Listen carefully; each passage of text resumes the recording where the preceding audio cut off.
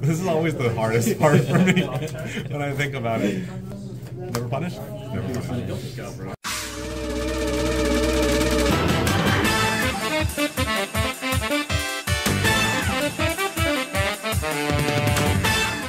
Hey everyone, this is Curb and I bring you another standard match. Today we have myself once again piloting Wilista on the right, and I am going to be going up against a deck that I don't think I've featured on the channel quite yet, which is going to be Ominagruzia. So I think if you did see my tier list, I did rank Ominagruzia pretty high.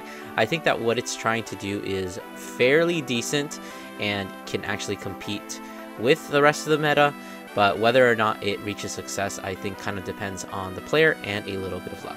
Anyways, we do see my opponent doing a little bit of a cheat here where we're using the skill of the grade 1 there before we actually activate the skill of the grade 0. You can't actually do that because the grade 0 is an auto on place, and then of course this one is an act for some reason.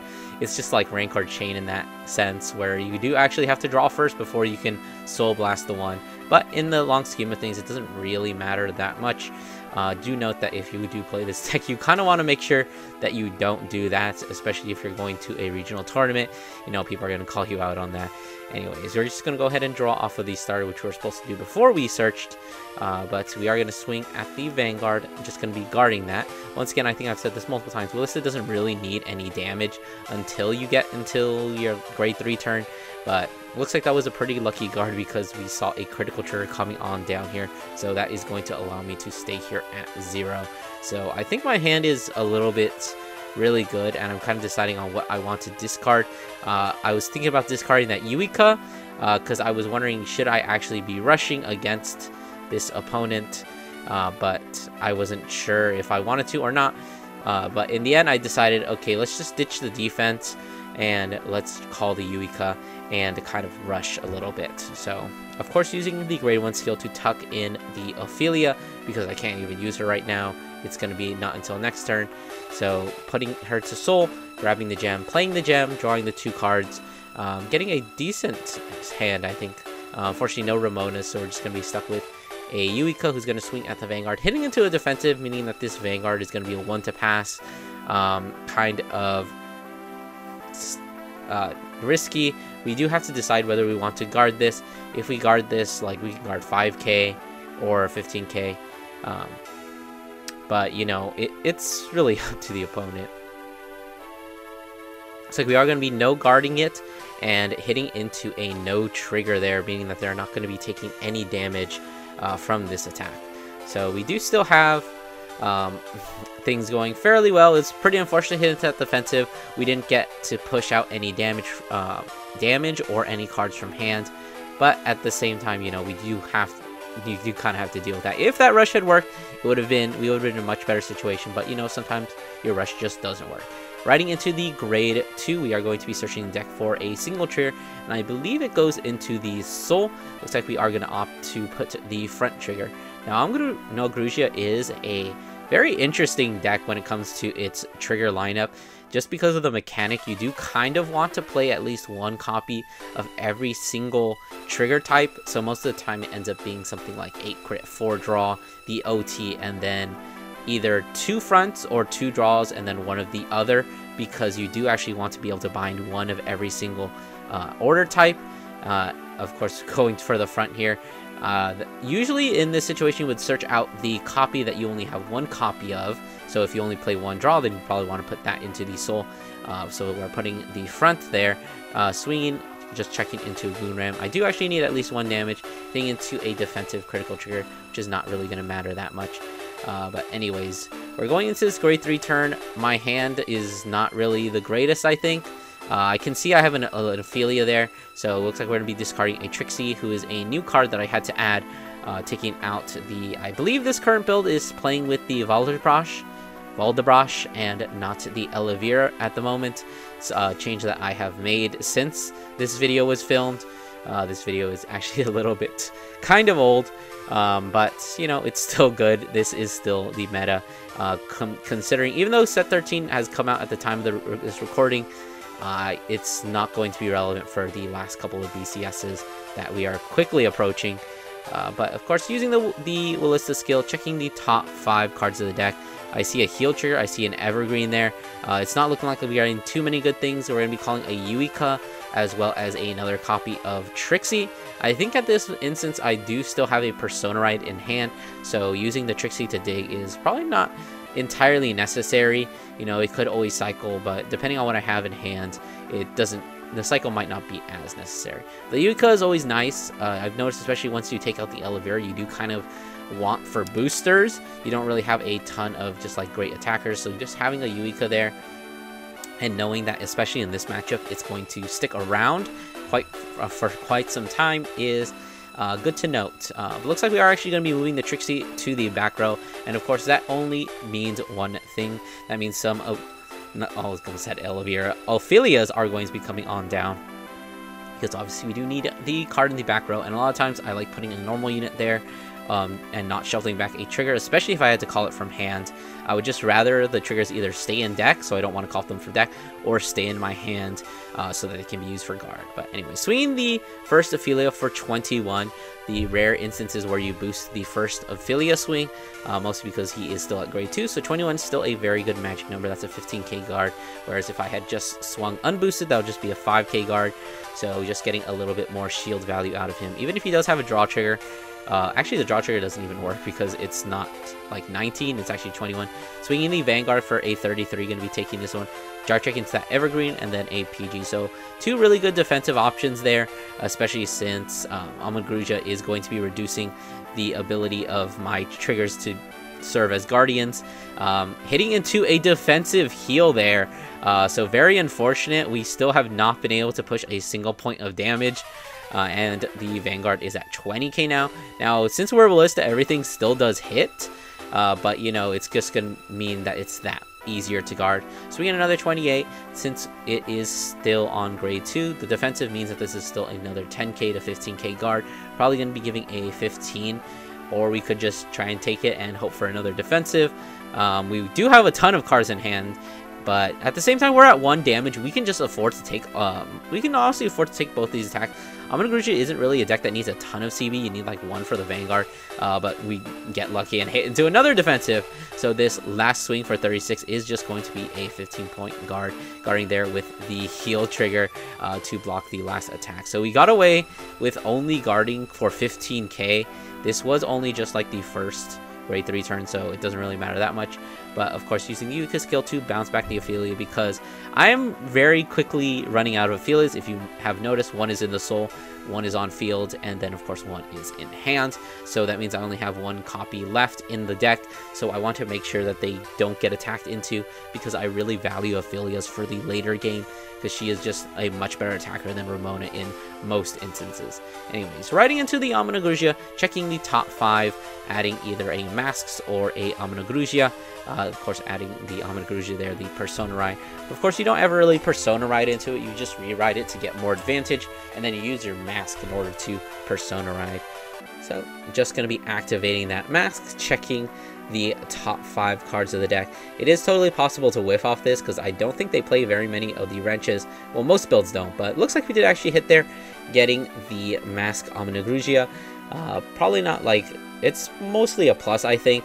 But, you know, the real key that you want is to get the Mask of Hydreigon in the drop zone so that you can actually use its skill, which looks like we are going to be using the base Ominagruzia skill in order to Soul Blast 1 and then just bind a trigger unit.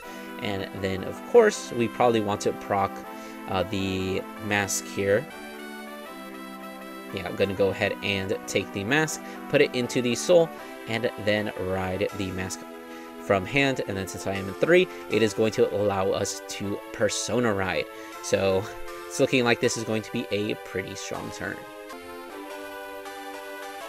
So calling out a Gugaram, using a skill to Soul Charge. Soul Charging a PG hurts a little bit, but especially against Wilista, because Wilista is a deck that you definitely do want a lot of PGs against. Using the skill to Soul Blast 3, drawing the 1 card. Looks like we do have some other options here. Binding the heal trigger there off of the Ominagruzia skill, removing the other Ominagruzia. It kind of got put off camera, but that's exactly what happened. because that is obviously the Mask Hydra Seal. Calling out this Misery Wing, Soul Blasting another 2 in order to draw another card, and I think that is all cards out from the Soul. It doesn't really matter because Ominagruzia itself doesn't really need any Soul. Calling the Ruin Collector to Soul Charge another one.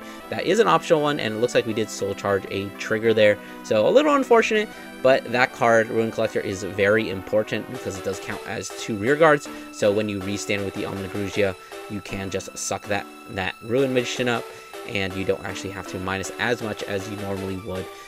It's going to be swinging at the Vanguard for our 31. I'm going to use the rule of restanding Vanguards, where you take the first one. Unfortunately, hitting into a critical trigger here, so I am going to be pushed 2-3 right away, not hitting into a single defensive. Although against Ominagruzia, defensives are not always, you know, viable or usable, as the second swing comes in for 33, another 2 damage. I do kind of have to block this.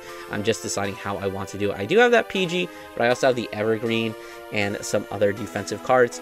My front triggers are not yet minus 5,000 shields, so if I use those right now, I don't have to worry about them losing power later. I did actually get a little bit lucky that my opponent decided to bind the heal trigger instead of the front, because I don't think I have any heals at the moment, but you know, it's like I am going to be deciding to just PG this, playing it safe, discarding the Volstbron. I hope I have another one in hand, because that would be a really good discard target off of my Persona Ride, but Drive Check is pretty dry there. But this other rear guard is very annoying. It is gets an extra 5k for every single or different name, I almost said order card, every different named or different type, not different name, different type of trigger unit. So it is going to be swinging for a 38 with that boost from Google Ram. So only 3 attacks there. It's just, I guess, kind of unfortunate on Ominagruzia. But of course, a Persona Ride discarding the critical trigger in order to add the order gem card back to the hand. And then looks like we're going to go ahead and pop off that Wilista skill, checking the top 5, hoping to get, I guess, probably a Ramona here is what I would want. But looks like we're going to end up having to go for double Trixie, which is, Trixie is alright and all, but she's just not as good as Ramona in most cases. She only gets 5k when she attacks a grade 3 unit if you played a gem this turn, whereas Ramona is going to be at a 20k. So a little 5k doesn't make a huge difference most of the time, but you know, you always want to just have bigger numbers. Looks like we are actually going to be using the Trixie skill, tucking in that Ophelia that we added back to our hand last turn in order to search for a Wilista, because I think at this point I don't have another Persona Ride, so I want to be able to dig for it. Unfortunately, not hitting it off the top 5, so instead I do get to draw a card, not drawing into it. Looks like it drew into that Ramona, and I'm going to decide probably not to call it, I think, just because I think I want to keep as much advantage as I can right now. My opponent is only at 2 versus my 4, so things could feasibly, I could feasibly die in the next turn. And I do want to keep as many cards in hand, especially since, you know, my shield is going to be getting minus that much more next turn, probably at least another 2 triggers types for front and then draw. Well, the front's the only one that really matters to me, other than OT, I suppose, but in the end it doesn't make a huge impact, but you know, I still want to keep that in mind. Alright, so it looks like we are going to go ahead and start that attacks off with the Trixie for just a 25. Still a pretty beefy number. Does hit into, I guess, not quite magical numbers. If that had been a Ramona, that would have been a 30, which would have been a 20-point guard instead of this 15, which is a little bit hard to guard. But, you know, it is what it is. Swinging the, what was that? The the Ophelia, hitting into another heal trigger, which is, yet again, that's like 3 defensive triggers, all ruining my day here as we swing the Wilista, using the skill to restand the Trixie here. I think what I was also digging for was a Volstbron. If I had been able to call that and give my front row an extra 5k, this would have made so much more impact on all these numbers. This 20 would have been a 28, this would have been a 30, but I do hit into a heal trigger, and I actually hit into another heal trigger, and I get to basically countercharge 2, because heal triggers are Wilista's only method of countercharge. So just hitting into that, hitting into another defensive heal trigger. This time it's actually going to go off because I did heal down twice. So in this single turn, there have been 4 heals activated, or triggered, I suppose, 3 of which actually procced, which is, I don't know. I guess that's really funny that that managed to happen, but that double heal does actually put me in a very livable situation here. I don't really have to worry about dying next turn, probably. Even if I don't have a ton of cards in hand, going to be swinging the Trixie now for 48 with the power of that trigger, as well as the boost from Yuika. But it is, of course, a 48 that is hitting into a 33k Vanguard, meaning that this is just a 20k guard. If we want to guard that, that's 2 cards probably. But, you know, it's probably worth it, but at the same time, you're only at 3. You can probably afford to take it. Imagine you get another defensive here, and then that other attack kind of just fizzles, because I think it is at 28, 38, 46. So that is right now a 15k guard, which is something you don't really hear very often. A 46k attack only hit, oh, it's 56. Gonna be swinging, not hitting into the defensive, thankfully, and then this last attack is gonna be guarded with that over trigger. Probably just wanted to get in the drop maybe in order to bind it and prevent me from activating mine and giving the 100 million. And be rewriting into the base Ominagruzia, checking the 5 cards of the top of the deck, adding either an Ominagruzia or a copy of the mask. Looks like it is going to be a mask Ominagruzia there that is going to be added off that top 5.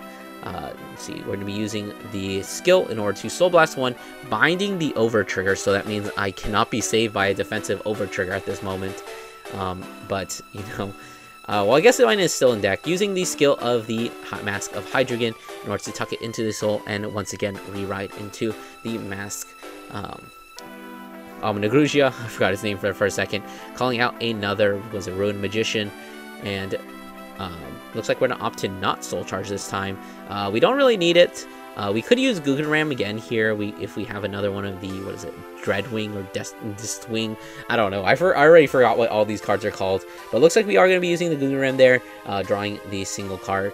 As you can see here, Ominagruzia does have a pretty beefy hand. Although I will say a lot of that hand is thanks to the fact that we've been getting so many defensive triggers, which are, you know, keeping us from having to guard as much.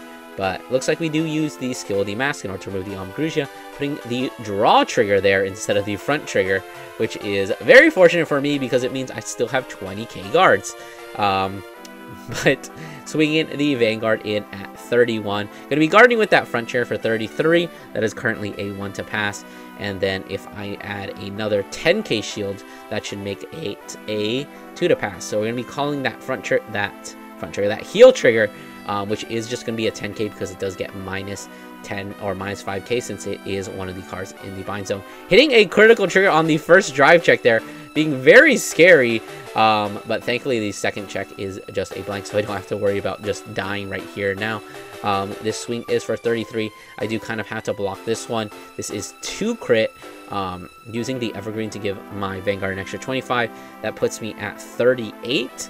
So this is once again a 1 to pass. If I throw down another 10k shield, which looks like another heal trigger, that is going to be a 2 to pass, so a no pass since the OT is out.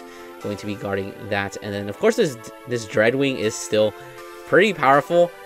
Even if I don't have draw triggers, it is still powering up that Dreadwing, giving an extra 5k. So now it is at plus 20k. In addition to the boost and the Persona Ride, pretty annoying rear guard. In all honesty, I think I'm misplaying a bit. I should probably target that thing a little bit harder. It is very annoying, and if honestly, one of the ways to beat Ominagruzia is if you just take out all their rears. They are stuck with just their Vanguard. Ominagruzia herself doesn't really have any good rear guards, at least in set 12. That one rear guard is just the only one that's really good. In the next set, we get another good one, the Wolf Girl.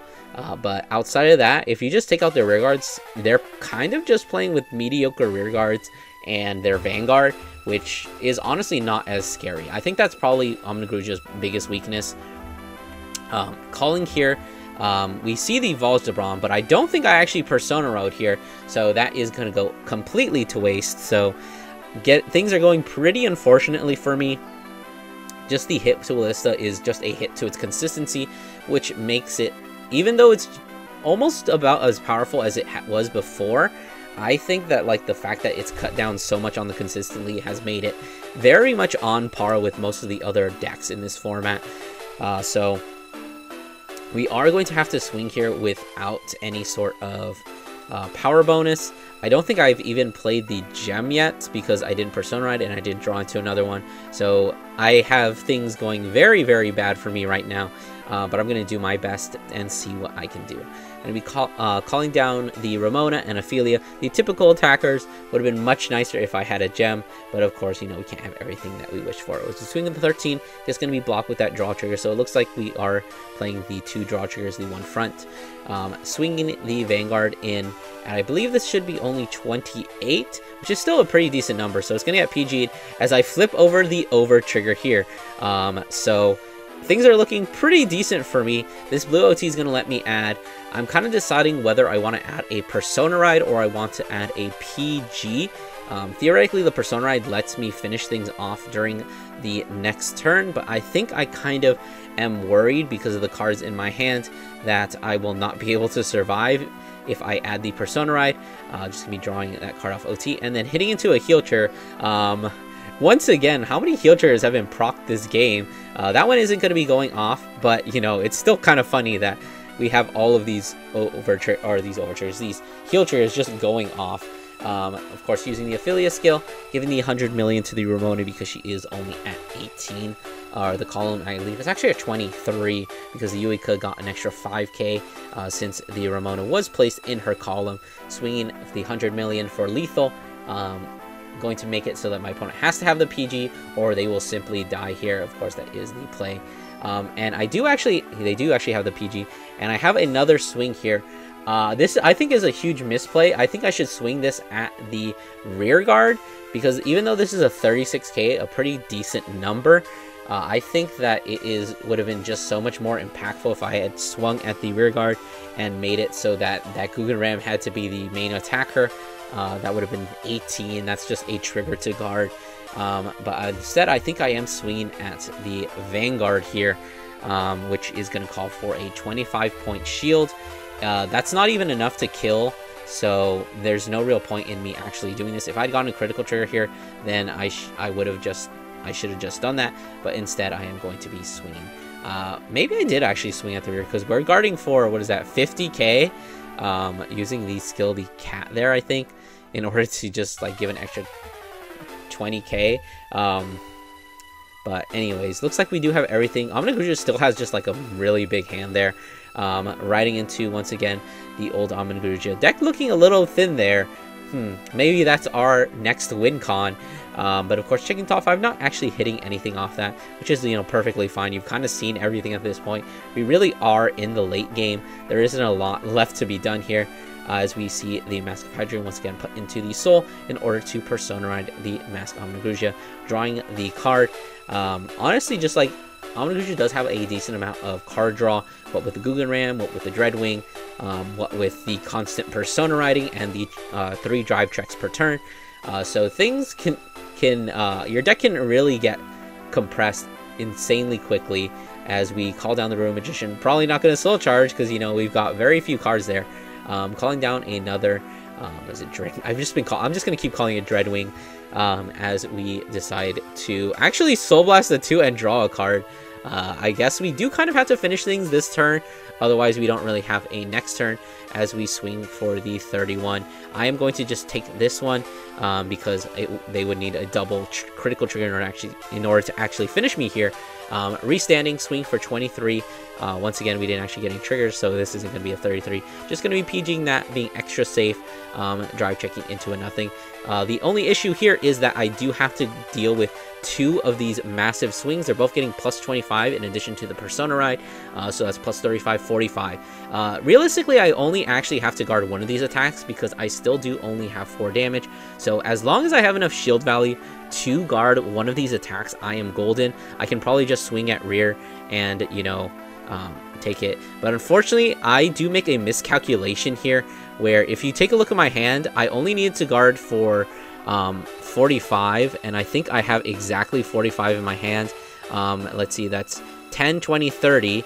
The extra 10k shield is 40, 43. If I intercept with the Ramona, that is 48. That would have been enough to guard. I just really got mixed up with Ominagruzia's shield minusing, and I totally could have won this if I had just like swung at rears during my next turn and then allowed him to deck out, because he only has 3 cards in deck. But, you know, mistakes are made. That's going to be the end of the match. I hope you guys enjoyed, but I will see you guys in the next one. Don't forget to do all those YouTube things, like, comment, subscribe.